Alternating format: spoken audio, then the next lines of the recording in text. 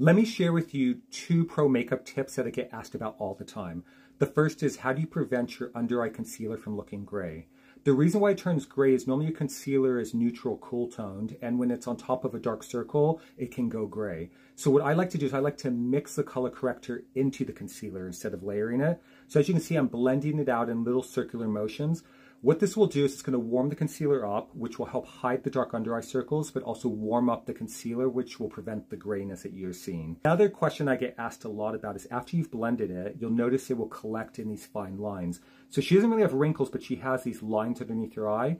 So I like to use these microblading cotton buds you can get on Amazon. Take all the excess concealer out of this area.